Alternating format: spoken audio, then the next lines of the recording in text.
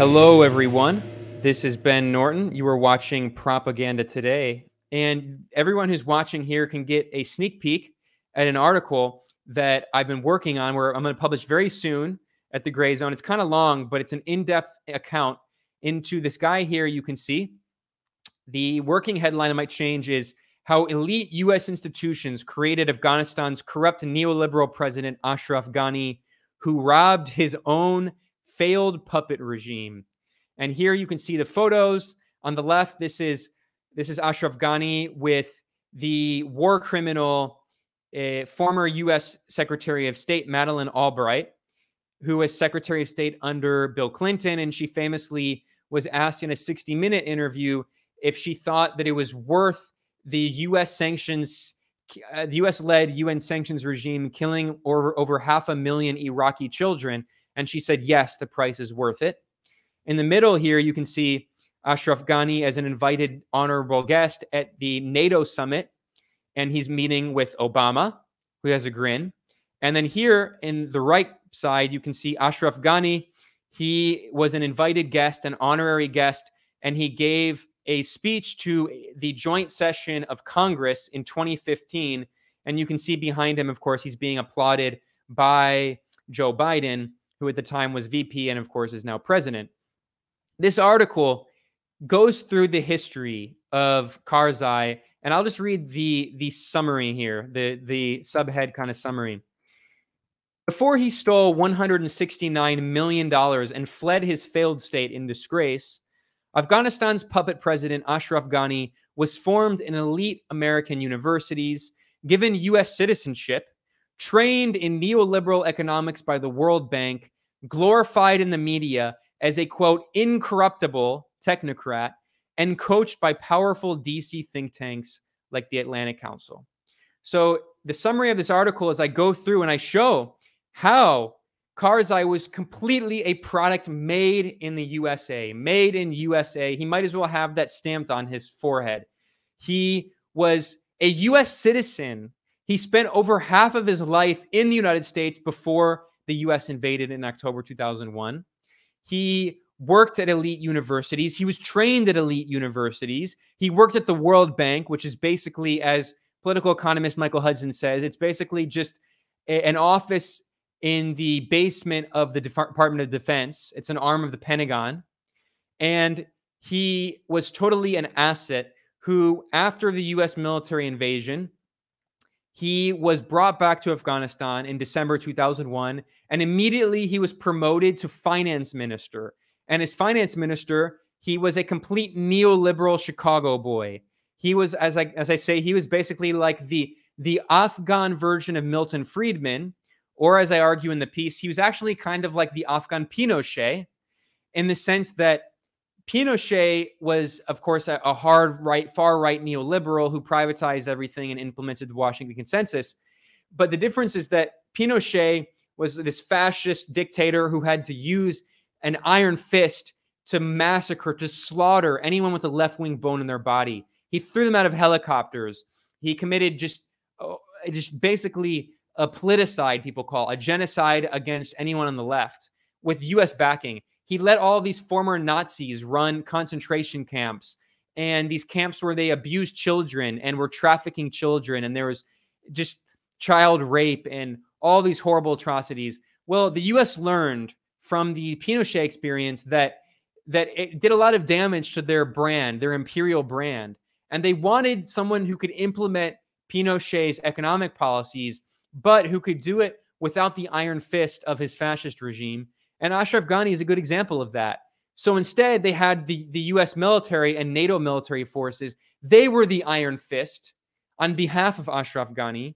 And Ashraf Ghani was their neoliberal technocrat in Kabul who could implement all of the neoliberal policies that they had wanted for so long.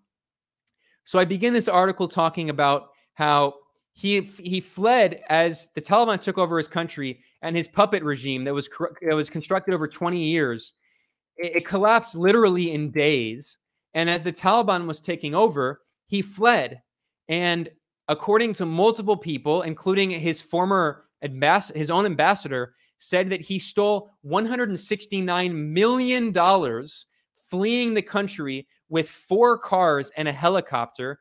And then he went to the United Arab Emirates, one of the most corrupt countries on earth, an absolute monarchy, just a feudal dystopia with modern day slavery backed by the Western imperial powers. And they gave him so-called asylum on humanitarian grounds, in scare quotes. So immediately his own officials turned against him. His defense minister said, quote, "They tied our hands behind our backs and sold the homeland. Damn the rich man and his gang." So, and what happened is that I explained that the media outlets that had supported Ashraf Ghani, they lavished praise on him. He was their poster boy, a disciple of Francis Fukuyama. He was the Afghan Milton Friedman. They loved him. And immediately they turned on him because it was such bad marketing of him stealing $169 million and fleeing the country. So the media turned on him and tried to put the blame on him and say that he was just a corrupt rogue agent. But he was not a rogue actor. Ashraf Ghani was a product of the United States, created by the United States. And I'm going to talk more about that now. Here's the photo of Ghani at the NATO summit in 2016 in Warsaw, Poland. You can see on the left here is the UK Defense Minister, Michael Fallon. Then there's Obama. And behind him is Ash Carter, the then U.S. Defense Secretary. And then you can see to the left of Ashraf Ghani is the so-called CEO of Afghanistan, Abdullah Abdullah. More on that in a second. And then finally, the NATO Secretary General, Jens Stoltenberg. More on that later, because literally, I'm not joking. This is not a joke. Literally, there was a position created in Afghanistan in the puppet regime created by the U.S. called the CEO of Afghanistan. And here is a photo. So what happened is that Ashraf Ghani, this corrupt puppet, I'll talk more about his story. He basically helped steal the election in 2014. He was Washington's preferred candidate, a neoliberal technocrat who would implement the Washington Consensus and privatize everything.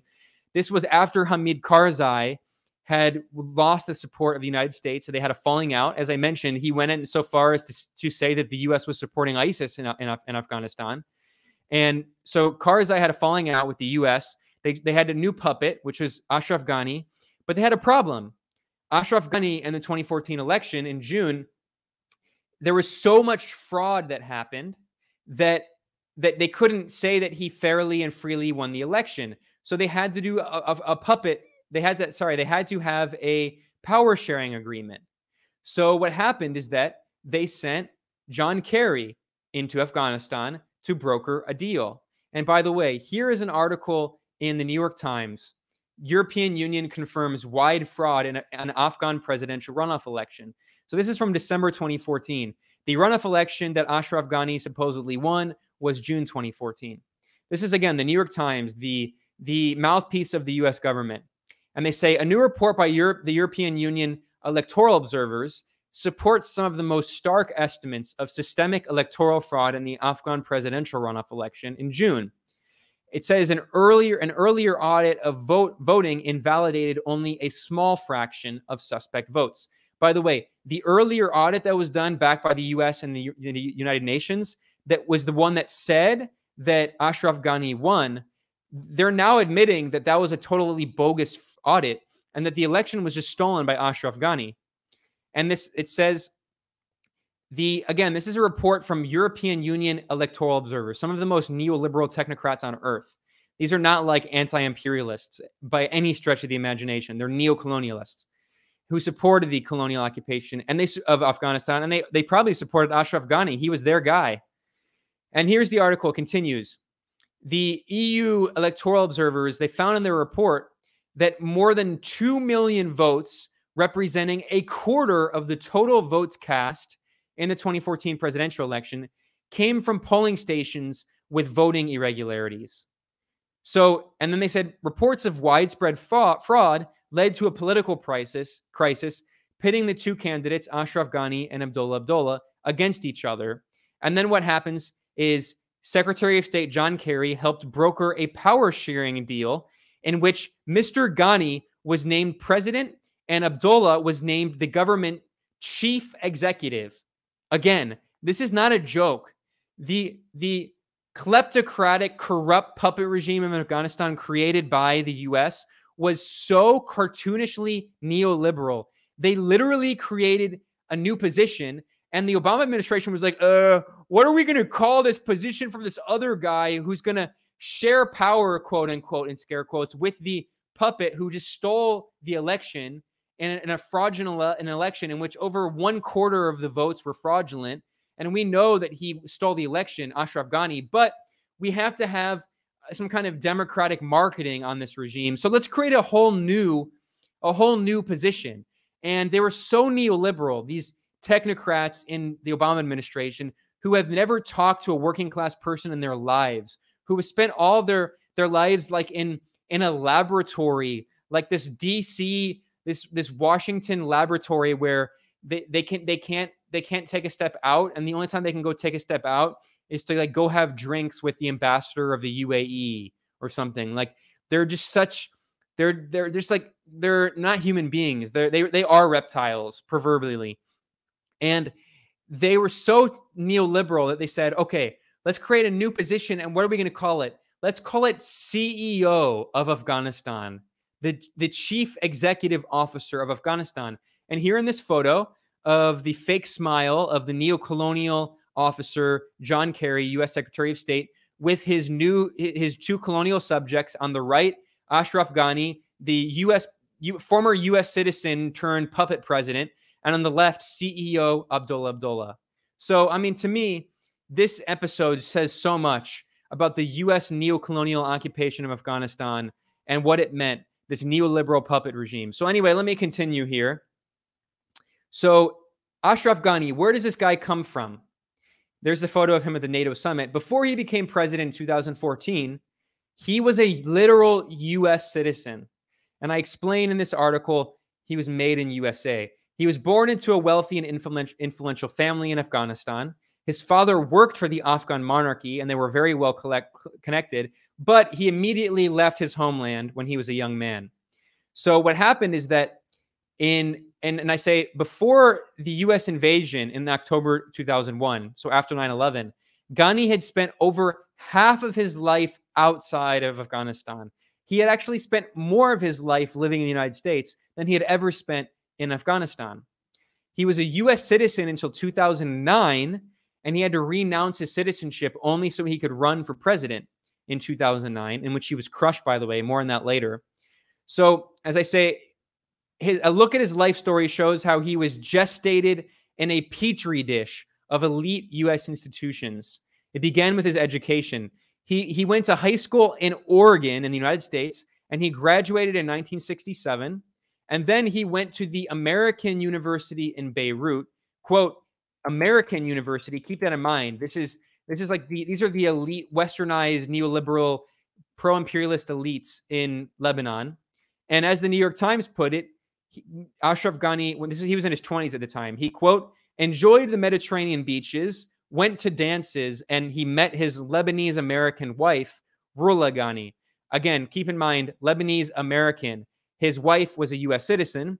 And then in 1977, Ghani moved to the United States, where he spent the next 24 years of his life. So at that time, he was still in his 20s. So he spent half of his life in the United States. And then he completed a master's degree and a PhD at the elite New York City Ivy League school, Columbia University. And what was his field? Anthropology, which, as I point out, was thoroughly and still is thoroughly infiltrated by the CIA and the Pentagon. Don't want to trust me? Here is a book by someone that I'm going to bring on sometime to have an interview over at Moderate Rebels with Max. David H. Price. He is an anthropologist, but one of the few good ones. This is his book published by Duke University Press. It's called, quote, Cold War Anthropology, the CIA, the Pentagon, and the Growth of Dual-Use Anthropology. And this is the quick summary of the book. In his book, David H. Price offers a provocative account of the profound influence that the American security state has had on the field of anthropology since the Second World War. Using a wealth of information unearthed in CIA, FBI, and military records, he maps out the intricate connections between academia and the intelligence community and the strategic use of anthropological research to further the goals of the American military complex, i.e., the US empire. So he also says that anthropologists were used to shape global counterinsurgency and development programs that furthered America's Cold War objectives. So Ashraf Ghani is a perfect example of this. Someone who was gestated in the bowels fermented in the bowels, like a nice 100-year-old wine of the elite academia university system in the United States. He went to Columbia University studying the CIA-infiltrated anthropological discipline, and he became one of Washington's main assets. Immediately after, he got elite university jobs at the University of California, Berkeley, and Johns Hopkins, another major hub for U.S. intelligence, by the way, Johns Hopkins. And he became a regular fixture on British state media. He became a leading commentator on BBC, and specifically the BBC, the Dari and Pashto services, which are focused on Afghanistan and are very closely linked to Western intelligence.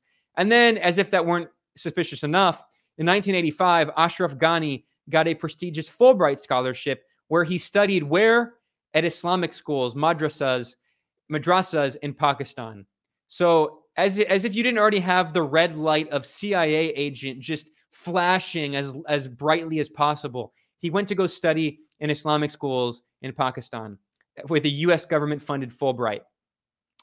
And then in 1991, he left academia to go to one of the only institutions that could possibly be more neoliberal, and that is, drumroll, the World Bank. Actually, I shouldn't do drumroll. I should do like dun dun dun dun, or like the Beethoven, or even more. I should do like the Psycho.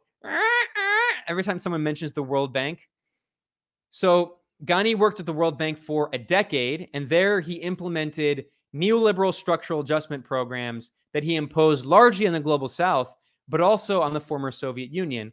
In fact, I want to mention a little fact here. He, later on, as I'll explain, Ghani, he created his own think tank. I'll explain that in a second. But in an official bio he published, explaining his work at the World Bank, he explained that he, quote, worked directly on the adjustment program of the Russian coal industry.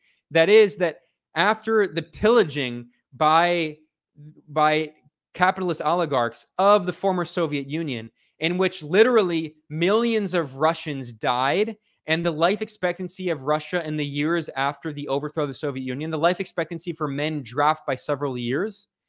Well, Ashraf Ghani, this neoliberal puppet who became the president of Afghanistan, he was part of that project.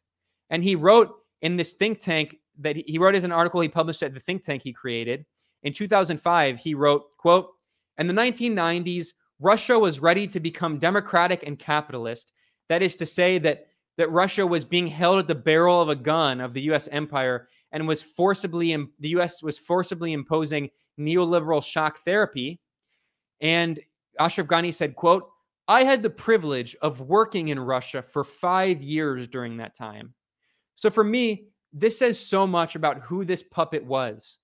He was a neo-colonial administrator who was installed into power through a fraudulent election on behalf of the U.S. empire, and he ruled the country as a Chicago boy, privatizing everything, implementing neoliberal reforms, and he did so with the total domination of these U.S. NATO military colonial forces, and he implemented the same structural adjustment neoliberal programs that he had learned at the World Bank back in his homeland. And here's another example of this. This is from WikiLeaks. So WikiLeaks published this cable. This is from 2009, early in the colonial military occupation of Afghanistan. And WikiLeaks points out that, quote, privatization, let me go back. Privatization of, this is quote, privatization of public enterprises, end quote, in Afghanistan was among the key, quote, reforms demanded by the International Monetary Fund in exchange for financial support. So I have a link from this here that the cable published, it's from the US State Department, it was published by WikiLeaks. It shows that in 2009, that in order for so-called aid, this is the time of the Karzai government, in return for so-called aid to the puppet regime, well, actually, Karzai was becoming too independent for the US's tastes. So in return for the so-called aid, the US-controlled IMF demanded, quote, deeper financial and structural reforms, which included, quote, improving domestic revenue generation. It's a nice way of saying increasing taxes on poor people, as well as privatization of public enterprises. So this was the program. It's the same program that the US empire always implements. They overthrow a regime, they install a puppet regime, which immediately privatizes everything so Western corporations can get access to that, so they can make a pretty penny, and then they can just say that this was a great a model, that the Afghan moderate government under Ashraf Ghani is a model that we can implement in other parts of the global South. That was their goal. And this is a goal going back to the mid-2000s. So let's continue this story here, because it's really an instructive story. I mean, Ashraf Ghani was made in a laboratory, basically. So thanks to Washington's undying support, he began to work his way up the political totem pole. By 2005, he made a technocratic rite of passage and delivered a viral TED Talk, where he promised to teach his audience, quote, how to rebuild a broken state. And look at this photo of him. I mean, look, I'm not going to lie and say that like I'm not like the least nerdy people. Like I have nerdy elements of me, but look at this dude. This is like one of the worst nerds on earth. He's like a walking stereotype of nerds. Look at this guy. He has his pants, for people. I'm going to post this as a podcast after, for people who are just listening. Ashraf Ghani has like his jeans up past, like with his belt up past his belly button. It's like half of his body, or more than half of his body, is taken up by his jeans. And he has like this shirt that's like all wrinkled. And behind him, he has like these bricks that they used to call laptops. I mean, they're like back in the early 2000s. And he just looks like a horrible nerd. And he's speaking at this TED Talk, right? And it's like some of the most just unintelligible neoliberalese that you can imagine. I mean, as I say, the lecture, it echoed the end of history argument of Francis Fukuyama. And in his argument, Ashraf Ghani in his TED Talk said that capitalism triumphed. It has dominated the world, and it's not a question anymore of whether we're going to have capitalism or socialism. Instead, the question, he said in his TED Talk, is, quote, which form of capitalism and which type of democratic participation? And then he said, we have to rethink the notion of capital. And he invited the listeners to, quote, mobilize different forms of capital for the project of state building. And that same year in 2005, he wrote an article for his neoliberal, just walking stereotype of a technocratic DC think tank. I mean, it's basically a joke called the Institute for State Effectiveness. I mean, you could like put certain words like in one of those like bingo, like when people like in an old folks home, when they play bingo and they put all the, or like the lottery, right? They like put all the numbers in like one of those big balls, and then they roll it and they stop it and they pull out some numbers. You could do that but instead with numbers, you could have words like statecraft and policy making and democracy and studies. And you could put all those words in one of those balls and just roll it around and pull out 4 words and get a name for a think tank. And that would be the name of 90% of the think tanks on K Street in Washington. But Institute for State Effectiveness is probably the most absurdly neoliberal. And anyway, so Ashraf Ghani created this neoliberal think tank. And he wrote this article there called Global Compact or Divided World. And in it, he said, quote, praising the center right, he said, quote, the center right has made a unique contribution in the last 60 years in rethinking the order in which in 1945 looked extremely threatened. He's saying that during the first Cold War, that there were a lot of socialist movements and revolutionary movements that were threatening capitalism and imperialism. But he's saying now, fortunately, thanks to the center right, there is now a consensus on democracy and on capitalism. That is what he says. He says we have to consolidate the consensus of democracy and capitalism. That really encapsulates the worldview of Ashraf Ghani, this U.S. puppet. And as he said here, also in this article he wrote in 2005 at this neoliberal think tank, he said that the solution to the problems in the world is not redistribution of wealth. It's not ending inequality. It's not giving healthcare and free education to people. It's not a job guarantee. It's not a strong social safety net. It's not with the state. It's with the market. The almighty free market can solve all problems. And his solution is that we have to defend the, quote, fragile consensus around both democracy and capitalism. And of course, his proposed solution to defend that fragile consensus of democracy and capitalism is bolstering imperialism, is strengthening institutions like the World Bank. He says it very explicitly in this article he wrote in 2005. He says, quote, the best route to consolidation is along the path of inclusion. Here, Europe can be positioned as a global catalyst and mediator with 4 roles to play. The first is to inject new vitality into NATO, the World Bank, the UN, and regional organizations. NATO took its first mission outside Europe in my country, Afghanistan. This is an incredibly important departure. It must become part of a global effort, but the World Bank, the UN, and other multilateral organizations await revitalization. This is an incredible line.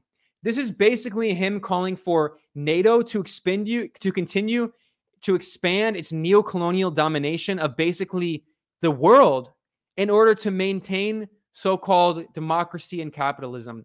This is the worldview of these neoliberal technocrats that Washington puts into power as its puppets, who are trained in elite U.S. universities. Literally, their worldview, stated explicitly, slightly translated out of their euphemistic neoliberalese. What they're saying is that our goal for the world is we want NATO to occupy countries, to create so-called capitalist democracies. Emphasis on capitalism, not emphasis on democracy, because as we saw in Afghanistan, there was no democracy. He stole the election in 2014 with the rubber stamp of approval from the U.S., and his regime collapsed within days without U.S. support. Their goal for the global South is NATO neocolonial domination, and then the World Bank imposing neoliberal structural adjustment to create, quote, effective statecraft, as he says it. That is the goal of this U.S. puppet. I mean, it can't be any more explicit. And of course, this is a corrupt puppet also at the same time who stole $169 million from his country as he fled in disgrace. So it also says a lot about this guy who was a U.S. citizen until 2009, who spent almost half of his life in the United States. And it says a lot about these puppets, what they really are at the end of the day. They're just corrupt capitalists. All they care about is themselves. All they care about is getting rich and plundering their country and selling out their country and stealing and being traitors. That's a definition of treachery. But I should point out, by the way, that the so-called international community, TM sign, all those neoliberals, those technocrats, they were so in love with this corrupt puppet, Ashraf Ghani, that in 2006, he was declared a major candidate for the head honcho of the United Nations, the so-called Secretary General, in 2006. So this is a guy who was the poster boy, the golden boy of the Western elite. And I point out here that the BBC described him with 3 words: a reformer, a technocrat, and incorruptible. Don't laugh. Because there were many media outlets that repeatedly referred to him as incorruptible. The New Yorker referred to him as incorruptible and said he was a, quote, a visionary technocrat who thinks 20 years ahead. Reuters insisted as recently as 2019 that, quote, even critics see President Ashraf Ghani as incorruptible and erudite. And CIA created U.S. state media outlet Radio Free Europe, Radio Liberty, referred to him fondly as a leading reformer. Again, this is a guy who fled his country in disgrace, stealing $169 million. This is the guy that the Western corporate media loved. They called an incorruptible reformer. And who helped create him in Washington? These think tanks, these elite organizations like the Atlantic Council, one of the most powerful forces in Washington, which is funded by many Western governments. It's funded by the United Arab Emirates, by the way, that gave so-called refuge, asylum to this corrupt criminal, Ashraf Ghani. The Atlantic Council is funded by the weapons industry, by the oil industry. It represents the interest of all the corporations that profit from neoliberal puppets like Ashraf Ghani when they come to power and privatize everything. And here is Ashraf Ghani with Madeleine Albright receiving the Distinguished Leadership Award of the Atlantic Council. More on that in a bit. I say here in my article that for NATO, Ghani was the perfect neo-colonial administrator, a fluent English speaker who was always hypersensitive to what his imperial patrons wanted to hear. He could hobnob with blue-blooded Western bigwigs in an expensive suit one night, and then the next day dressed in traditional garb and appeal to his heritage as a Pashtun, a member of the largest ethnic group in Afghanistan and the social base for the Taliban. This is an important point because he, as you see in this photo of him with the neo-colonial administrator, John Kerry, he took this when he became president in the stolen election in 2014. He tried to rebrand himself. I'm sure he had a bunch of PR campaigns in Washington help him with this. And he started wearing traditional clothing because everyone knew that he was an elite, out-of-touch, corrupt neoliberal technocrat who was a U.S. citizen until 2009.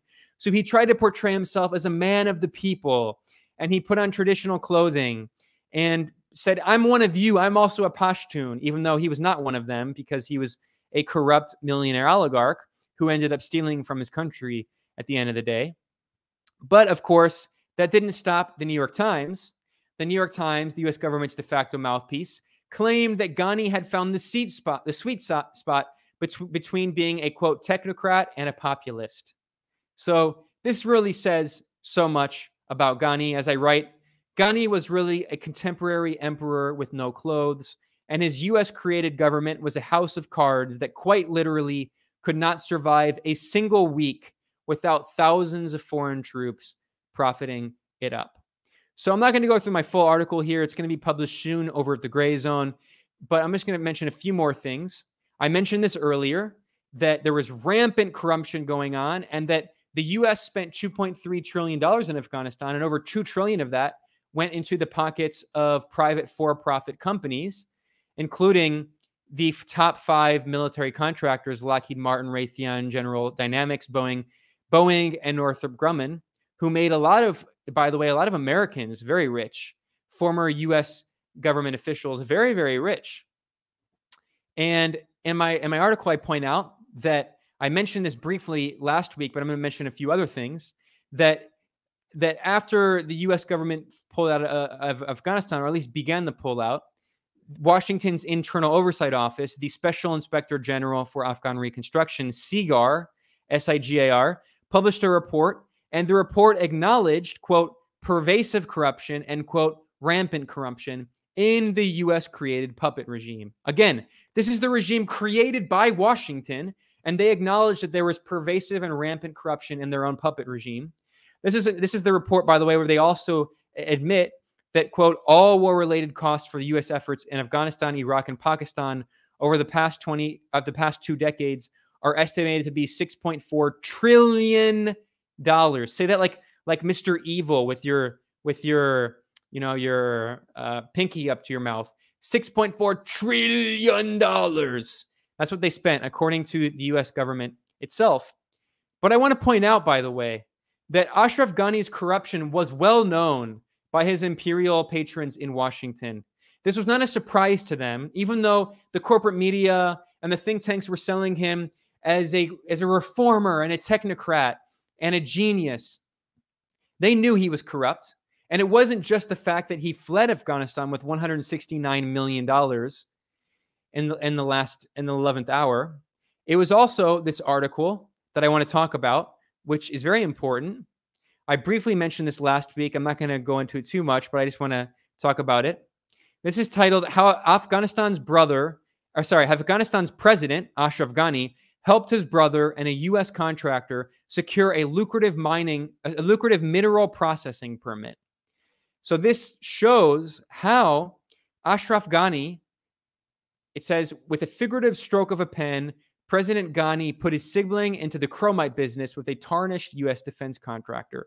It shows how this Virginia company linked to the U.S. military, founded by these U.S. military personnel, linked to all of the corrupt special operations forces that were doing mining operations in Afghanistan, that they were given exclusive access to mines in Afghanistan by Ashraf Ghani, and Ashraf Ghani's brother just so happened to be a major shareholder in a subsidiary, Southern Development, which was given rights to produce artisanally mined ore, and they ran a mineral processing plant in the outskirts of Kabul. This was published in April.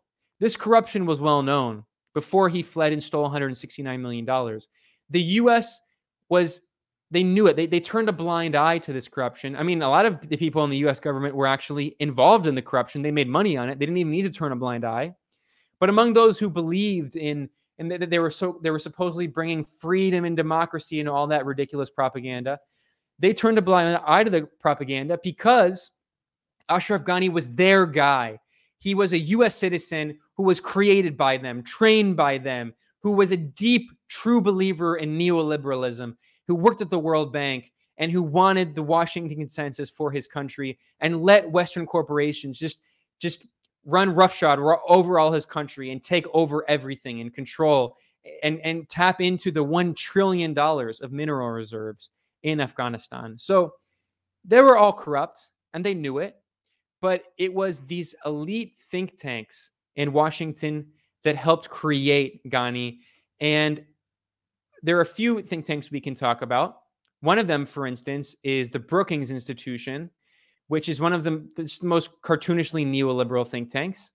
The head of foreign policy research, Michael Hanlon, published an article in the Washington Post in 2012 in which he lauded Ghani as, quote, an economic wizard. Of course, Ghani was the neoliberal finance minister right after he was whisked away immediately after the U.S. military occupation began in October 2001. Ghani went over to Afghanistan in December, and immediately in 2002, he was made finance minister, and he began implementing all those neoliberal reforms that he had learned at the World Bank. And one of the chief organizations that fostered his rise from a lowly finance minister to the head of state, the chief colonial administrator for the U.S. puppet regime, was the Atlantic Council. And as I point out here in my article, there were 16 accounts that Ashraf Ghani followed on Twitter when he fled Afghanistan in disgrace, stealing $169 million. Let's look at what those accounts were. Here again, this is officially Ashraf Ghani's Twitter account. 16 accounts. Here we go. He follows other people, the acting president. He followed the CEO of Afghanistan, Abdullah, and other people in the Afghan government.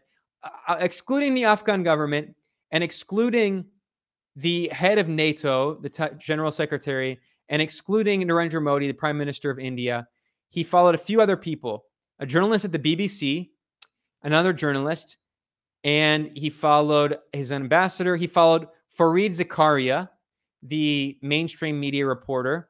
And here we go. He followed NATO, the Munich Security Conference, which is sponsored by NATO, and, drumroll, the Atlantic Council. The Atlantic Council, I mean, this actually says a lot. Looking at the people he followed, it says a lot about these corrupt, cartoonish, neoliberal technocrat, these puppets, because these are the people that were his influences, that were his protectors, his sponsors, his advisors. Fareed Zakaria, so CNN, the CIA news network, NATO, the Atlantic Council, the Munich Security Conference, and NATO again, the Atlantic Council being chief among them. So the Atlantic Council helped create who he was. And as I point out in my article, that back in April 2009, when Ghani was the neoliberal finance minister, sorry, this is actually no. This was after he was finance minister. He did a fawning interview with the president and CEO of the Atlantic Council, Frederick Kemp. Kemp, the head of the Atlantic Council, revealed that they had been close friends since 2003. And he said, when I came to the Atlantic Council, we built an international advisory board of sitting chairmen and CEOs of globally significant companies and former cabinet members of key countries, including the United States. And he said, I was determined to have Ashraf Ghani. And not only on the International Advisory Board of the Atlantic Council, also, he made Ashraf Ghani a member of the Strategic Advisors Group of the Atlantic Council. And the Obama administration, which was like peak neoliberalism, I mean, it just again, Ashraf Ghani was like made in a laboratory. So was Obama. Obama is just like him. He's the American equivalent of like just an elite technocratic neoliberal who was put into power and just did everything the empire wanted and Wall Street wanted. And the Atlantic Council helped to create policy for the Obama administration. It was like an outsourced arm for policymaking. And there was a revolving door, by the way. After the Obama administration left office, a lot of people who then had, during the Trump administration, had been out of government, they actually joined the Atlantic Council while they were waiting to return to the next Democratic administration. And now they went from the Obama administration to the Atlantic Council, and then they went to the Biden administration, and they're now in the State Department or the Pentagon or wherever. And this, as I point out in my article, it shows in this interview that Frederick Kemp, the head of the Atlantic Council, and Ashraf Ghani worked together to create the Barack Obama administration's strategy for Afghanistan. He said that it was in that capacity, as a member of the Strategic Advisors Group of the Atlantic Council, that, quote, we talked about how the long-term goals weren't really known. For all the resources we were putting into Afghanistan, the long-term goals were not obvious. At that point, we came up with the idea that there had to be a 10-year framework for Afghanistan. Little did we know that we were developing and implementing strategy, because it was always thought to be implementing strategy, but suddenly we had an Obama plan. And the Obama plan was published under that name in 2009 at the Atlantic Council. And who wrote it? Whose name was on it? Drum roll, Ashraf Ghani, the U.S. puppet. The U.S. really got their money out of this investment, out of this guy, the Afghan Milton Friedman. So here is the Atlantic Council report published in 2009. It was, I mean, very, very, very creative name. Quote, a 10-year framework for Afghanistan, executing the Obama plan and beyond. So Ashraf Ghani, I mean, he was really one of the main figures in the puppet colonial regime created in Afghanistan over the past 20 years. He won power in 2014 through the stolen election, through fraud. So he was president officially from 2014 to 2021, and before that, he was finance minister. But even when he had a falling out with Karzai and was forced to resign as finance minister, even in the years between that, he was playing a key role in helping to develop U.S. government policy for the colonial occupation of Afghanistan. And what was his plan? What did he want to see his former homeland turned into? He wanted to see it turned into, as he said explicitly in the articles he wrote in his neoliberal think tank, the Institute for State Effectiveness, as he said explicitly in his 2005 neoliberal TED Talk, he wanted Afghanistan to be a pet project of a NATO colonial occupation for other neoliberal technocratic regimes that could be implemented throughout the global South. That was the project. Afghanistan was going to be the pet project for the U.S. empire to remake the global South in its image as neoliberal capitalist so-called democracies. It, of course, was not democratic. They say democratic, but they just rigged the elections and put who they wanted into power. And how do we know that? All you have to do is look in the 2009 election.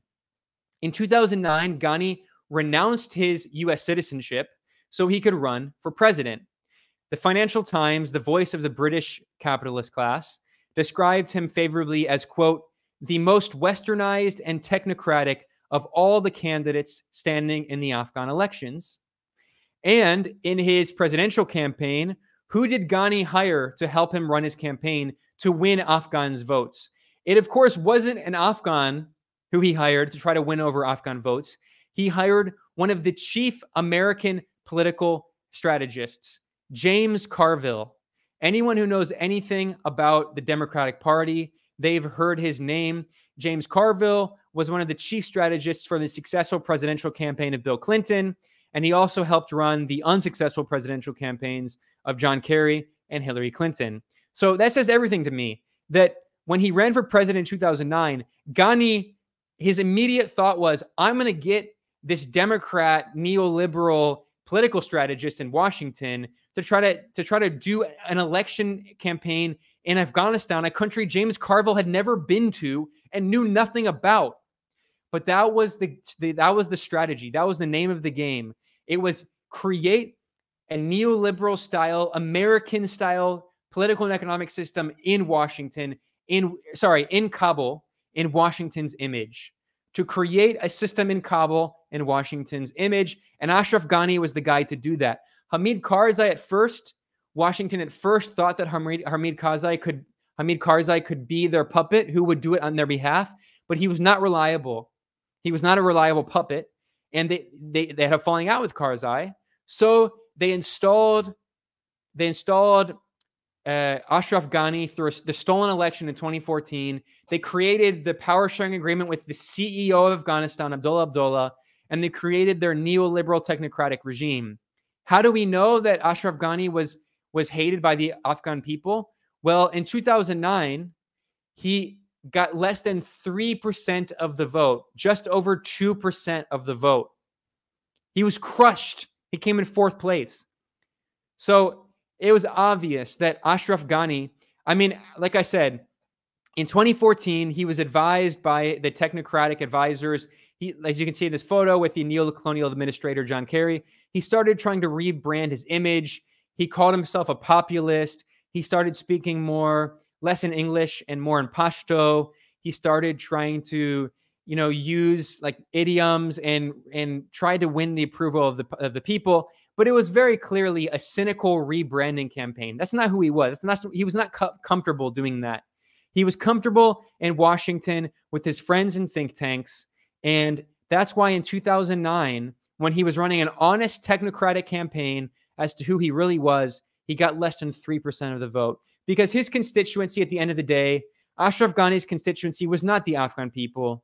It was the elites in policymaking circles in Washington and Brussels. Those were his real constituency. And that's why it says a lot that after he ran his brutally failed, miserable campaign where he was crushed like a banana under a steamroller, just totally crushed. What was the response of his friends in the Atlantic Council, of Frederick Kemp, the president and CEO of the Atlantic Council? He said to his friend Ashraf Ghani, quote, "Some people would say you ran an unsuccessful campaign. I would say it was a successful campaign, but you didn't win." That line says everything, because they didn't care about the Afghan people. They didn't care about democracy. Their policy was the Washington Consensus, was the Chicago boy style policy in Kabul. And Ashraf Ghani helped to mainstream it in 2009. And in 2014, with the stolen election, he was able to put it in power. The head of the Atlantic Council praised him as, quote, one of the most capable public servants anywhere on the planet, and, quote, conceptually brilliant. And he noted that Ghani's talk would, quote, be thought-provoking for the Obama administration, because, again, it was the Obama administration with its revolving door with the Atlantic Council that was using the Atlantic Council and Ashraf Ghani to help to craft its policies, its strategy for Afghanistan. Ashraf Ghani was one of the most important figures in the neo-colonial regime in Afghanistan. And right up until 2014, he remained an active member of the board of the Atlantic Council's elite International Advisory Board. He was a member of that board. And by the way, who else was on the Atlantic Council board in Washington with Ashraf Ghani?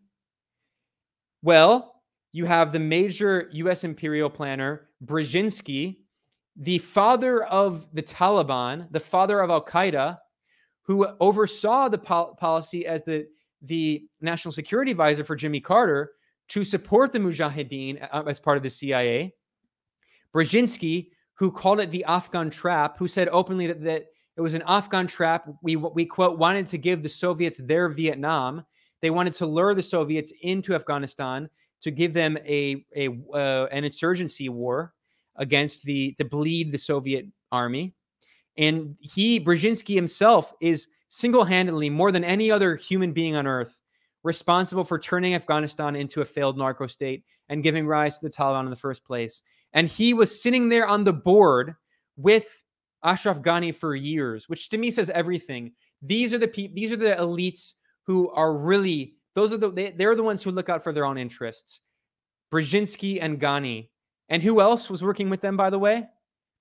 One of the apostles, one of the disciples of neoliberalism, Lawrence Summers, who is the head of Harvard. He was the chief economist of the World Bank, in which he wrote this infamous, this disgustingly racist memo in which he said that Western imperialist countries should export their waste, their garbage to the global South because, according to neoliberal capitalist economics, lives in the global South were not worth as much as the lives in the global North in rich capitalist countries. Look that up. It was called the Summers memo. Summers was also a main figure in the numerous Democratic administrations, especially the Obama administration. He helped oversee economic policy for the Obama administration. So these are two, just the imperial strategist and war criminal, Brzezinski, the neoliberal disciple, Summers. They were both working with Ashraf Ghani, the Afghan puppet colonial administrator. Also joining them were billionaires like the Lebanese Saudi billionaire oligarch Baha Hariri, the right-wing media mogul Rupert Murdoch of Fox News fame. He was joining them. So again, Ashraf Ghani was a colleague of Rupert Murdoch. And who else was sitting there on the Atlantic Council's International Advisory Board alongside Ashraf Ghani for years, for a decade? Who is sitting on the board with him? The CEOs of Coca-Cola, Thomson Reuters, Blackstone, and Lockheed Martin. Those were the real constituency of Ashraf Ghani, not the Afghan people. Those are the people that he served in the neo-colonial puppet regime that Washington ran of Ashraf Ghani in Kabul. So anyway, I'll start wrapping up here pretty soon because those are a lot of the main points. I just talk more in this article, which I'll publish at the Grayzone, and people who are interested, they can look into it. I talk about how the election was stolen. And I talk about how in 2015, it was his moment of peak popularity. A year after he stole the election, Ashraf Ghani, in March, he gave a speech to a joint session of Congress. He was celebrated as a hero who would use his free market magic to save Afghanistan once and for all after Hamid Karzai he just wasn't up for the game. He just proved himself not loyal enough of a puppet. And here's Hamid Karzai with bipartisan Congress members giving a standing ovation like they did for the U.S. puppet and coup leader Juan Guaido when he visited. And you see Democrats and Republicans giving this U.S. puppet just a standing ovation. Here's an article that was published that same year in 2015 when Ghani, this was his peak popularity. He was really in the limelight. He was going to save Afghanistan, according to Washington. And this is what the think tankers in Washington were saying at the time. That August in 2015, the senior director of programs at the U.S. government-funded regime change organization, Democracy International, which is part of like the USAID, all the CIA front groups, he wrote in Foreign Policy in a puff piece, he said, quote, "When Ashraf Ghani was elected president of Afghanistan, many in the international community rejoiced. Surely, a former World Bank official with reputation as a reformer was the right man to fix Afghanistan's most egregious problems and repair the country's standing internationally. There was no better candidate to bring Afghanistan into a new age of good governance and to begin to expand the rights and freedoms that have too often been denied to many of the country's citizens. That was the world, that was the view of the elite think tankers in Washington when he came into power in 2014 through the stolen election. And it's not a coincidence that the same year in 2015, in April, the Elite Atlantic Council awarded Ghani with its prestigious International Leadership Award for supposedly celebrating his, quote, selfless and courageous commitment to democracy and human dignity. Again, this is a guy who stole $169 million from his country. And I'm actually going to briefly here, I'm going to play a clip. And this is going to be a fun little clip from the Atlantic Council when he received the award. And you'll see it was none other than Madeleine Albright who gave the award at the ceremony. Surrounded by NATO officials, Madeleine Albright gave this award from a U.S. government-funded think tank that was used to create policy for the Obama administration. The Atlantic Council gave an award to the U.S. puppet, Ashraf Ghani. So let me share my screen here and make sure that the audio is being shared. This is Madeleine Albright awarding this U.S. puppet with the top award of the Atlantic Council. Here we go.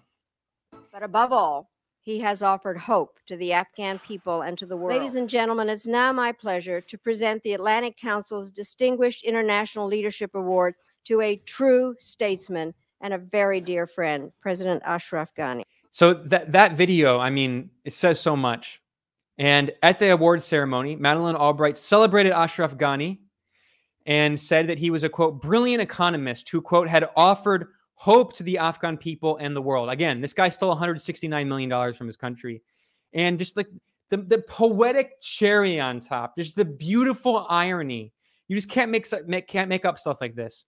At the ceremony, who was awarded this top prestigious award by the U.S. empire for being a loyal servant of the empire? Ashraf Ghani had finally made it. And who did he have to share the stage with? He shared it with the CEO of Lockheed Martin, his friend. Another figure was a top U.S. general and, drumroll, the right-wing country singer Toby Keith, who performed at Trump's inauguration. And, of course, he made Toby Keith made his name screeching out jingoist musical threats, pledging to, quote, put a boot in your ass because, quote, it's the American way. So here's a photo of the Atlantic Council giving their awards, and Ashraf Ghani couldn't attend, but his daughter attended. And a quick note on his daughter, by the way, because this is just so funny for me. This is just so poetic. Ashraf Ghani's daughter, who received the award on his behalf at the Atlantic Council, her name is Mariam. She is a stereotypical Brooklyn hipster artist, rad-lib. You can't make this stuff up. I mean, it's hilarious. The daughter, would it surprise you to hear that the daughter of the neoliberal U.S. puppet neocolonial administrator, Ashraf Ghani, is a New York City-based artist who lives in a luxury Brooklyn loft apartment. Her personal Instagram account shows a combination of minimalist art and rad-lib politics where she appropriates anti-colonial buzzwords and defends Western foreign policy interests. And by the way, a funny quick note, she very much occupies the milieu of lefty regime change activists, so much so that in 2017, she participated in a panel discussion at New York University at its Kevorkian Center for Middle East Studies. And the event was called Art and Refugees, Confronting Conflict with Visual Elements. And on stage with her, alongside the daughter of Ashraf Ghani, was the notorious regime change lobbyist Molly Crabapple, who we talked about, who was a fellow at a U.S. State Department-funded think tank, the New American Foundation. And her fellowship, Molly Crabapple's fellowship, is sponsored by the billionaire and former Google CEO Eric Schmidt. So, and Mariam Ghani and Molly Crabapple also appeared in a 2019 artist compilation. So, I mean, that says everything. Like his daughter, who took his award on his behalf at the ceremony in 2015, is a Brooklyn rad-lib. I mean, The poetic irony just can't get this sweet. It's just like Italian chef fingers. I mean, come on.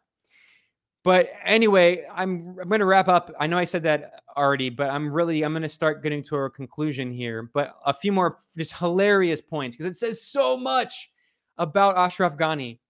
In 2015, a year after he stole the election and became president, the Atlantic Council, under its, quote, New Atlanticist blog, published a blog post titled IMF, Ghani has showed Afghanistan is open for business.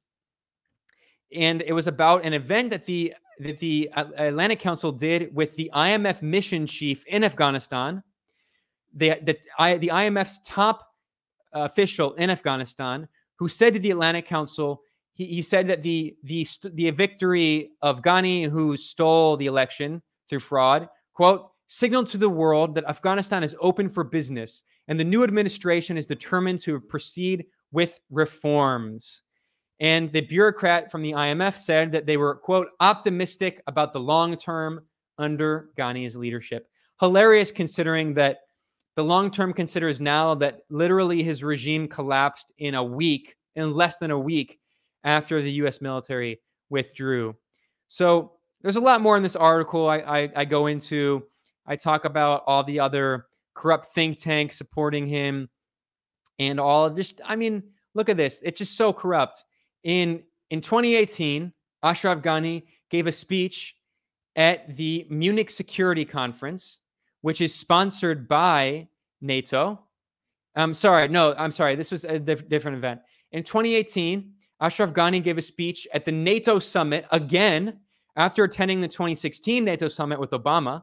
He attended it again in 2018, and he celebrated, of course, the Atlantic Council CEO and President Fred Kemp was there.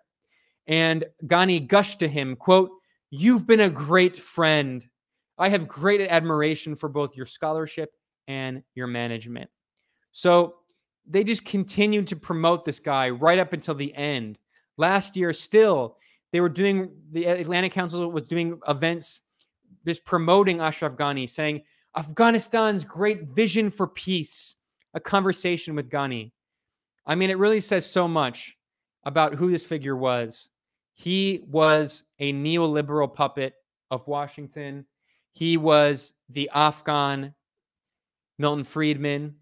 And again, I'm just going to repeat this analogy that I said, that he was the poster boy for neoliberalism, a disciple of Francis Fukuyama, their very own Afghan Milton Friedman.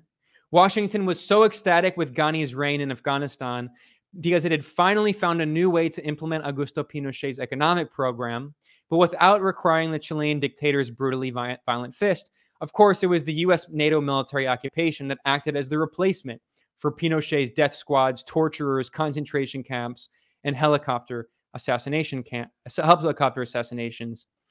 But the distance between Ghani and his neoliberal protectors helped NATO market Afghanistan as a new model for capitalist democracy, one that could be exported to other parts of the global South.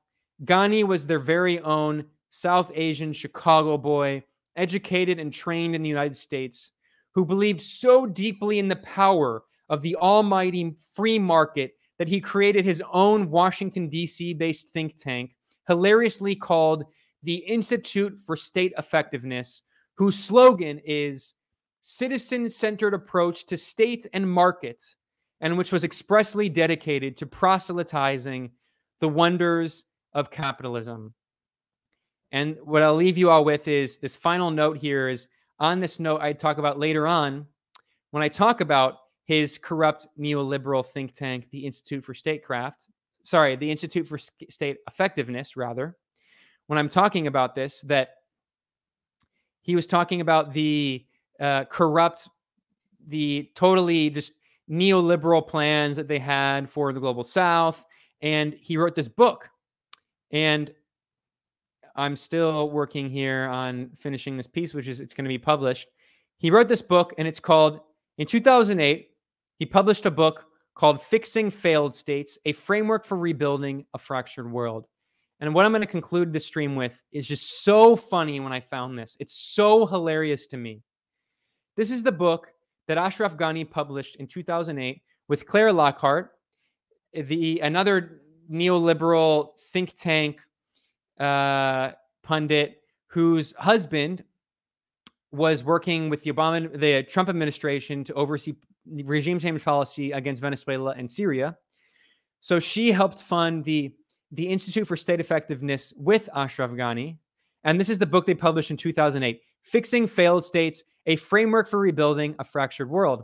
I was reading through it, and I opened the first page and just burst out in laughter. It was so funny because look who the first name that appears in this book before any text, before anything, the first blurb, who wrote it?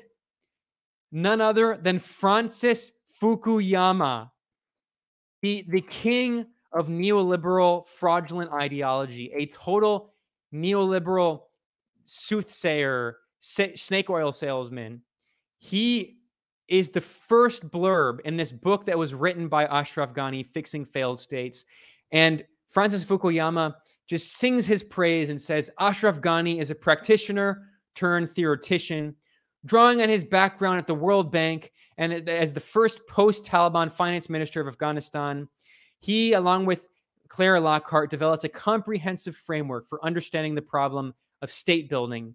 He argues persuasively that this will be the central challenge underpinning world order in our globalized age and offers practical solutions for meeting it. Well, just as Francis Fukuyama, who's totally full of shit, pardon my French, just as he was totally wrong about everything he wrote after the overthrow of the Soviet Union and the socialist bloc, about the failure of socialism and the triumph of capitalism and imperialism, so too was Ashraf Ghani, totally full of shit, totally wrong. By the way, look who else blurbed his book here. The vice chairman of Goldman Sachs, Robert Hormats, who said that Fixing Failed States provides a brilliantly crafted and extraordinarily valued analysis of what makes states fail and what makes them succeed. Everyone concerned about improved governance, and particularly public officials at all levels in industrialized, emerging, and developing nations alike, will benefit enormously from reading this and studying the great insights it provides. And then finally, there's a blurb here from the hilariously named right-wing Peruvian Chicago boy economist Hernando de Soto, who I say hilariously named, ironically named, because she shares the name of a Spanish colonialist, Hernando de Soto. And he said glowingly of Ashraf Ghani's book that it's important and timely, an important and timely alarm bell for the world's next crisis. We ignore their remedies at our peril. Yeah, the next crisis, like Ashraf Ghani's fake puppet government, literally collapsing in a few days. And I should hilariously point out that Hernando de Soto, this right-wing Peruvian economist, who was a candidate in the most recent presidential election, he has a book called The Mystery of Capital: Why Capitalism Triumphs in the West and Fails Everywhere Else. What he doesn't mention, of course, is imperialism. That's not even mentioned as part of his explanation for why capitalism fails in the global South, because capitalism is predicated on imperialism, and capitalism only works, in scare quotes, in the imperial core, in the imperialist, formerly colonizing countries in the global North, because they exploit the global South. They exploit their labor. And I mean, it doesn't even work in the US. There's mass unemployment. There's mass inequality. There's no healthcare. There's over $1 trillion in student loans. And there's a huge, not only a bubble of student loan debt, but a bubble of real estate debt and all of this. I mean, so capitalism, of course, doesn't even work in the imperial core, but it especially doesn't work in the periphery. And Ashraf Ghani's friends, these neoliberal right-wing economists, they just can't get that through their mind because they are true believers. And this is what I'm going to end with the stream with. This is the point that you should take away, that my reporting, which is going to be published at the Grayzone, you got a sneak peek here. It shows how Ashraf Ghani is a true believer in neoliberalism. That's why the US government helped to create him. That's why that he was immediately promoted to finance minister, immediately right after he fled he returned to Afghanistan after living in the United States for 24 years, from 1977. After fleeing Afghanistan in the 70s, he lived in the United States from 1977 until 2001. He didn't return to his country, his birthland, until December 2001. He was immediately made finance minister by the U.S. puppet regime. He tried to implement his neoliberal shock therapy that he learned at the World Bank. It was a total failure. He had a falling out with Karzai, and then the U.S. government brought him back in the stolen election of 2014, installed him into power as their colonial puppet, and he immediately tried to do the Chicago boy Pinochet-style economic program, and it failed. It completely miserably failed, as it has failed everywhere. It failed for the people of Afghanistan. It even failed according to the U.S. government's own metrics. It's such a classic stereotype, rather than a stereotype, it's a classic archetype of these puppets that the U.S. government, the U.S. empire cultivates to serve in its interests. They're all fail sons. They can't do it because the reality is that the policies they think are going to save their country destroy their country, because it's political and economic snake oil. It's not real. It's an illusion. It's a fantasy to enrich the elite capitalist oligarchs, the billionaires who looted Afghanistan from those 5 top military contractors who made over $1 trillion, and all the Beltway bandits who earned their names as the Beltway bandits in the war in Afghanistan, profiteering.